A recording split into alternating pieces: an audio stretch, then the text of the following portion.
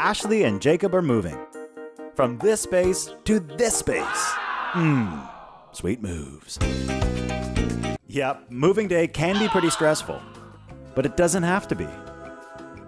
So, what can you do to make your move easier, faster, and more economical? Economical means cheaper. Everybody likes cheaper. Who doesn't want cheaper? Cheaper is better.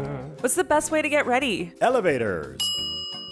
Go see the superintendent as soon as you can and ask him to reserve the elevator for you. You're booked. Because somebody else might be moving out of your building on the very same day. Parking! Make arrangements for the space and location of the moving truck. It's kinda big. What's the best way to pack my stuff? Boxes. Boxes always come out first. Me first. So place your boxes near the door, but not blocking the door.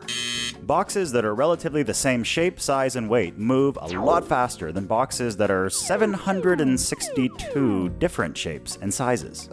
Don't forget to empty your dresser drawers, and try not to use bags instead of boxes. Disassembly.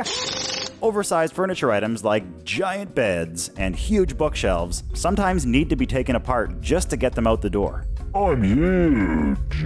If you're comfortable taking them apart in advance, Super duper. it'll save you a ton of time. If not, don't worry, we're more than happy to help when we arrive.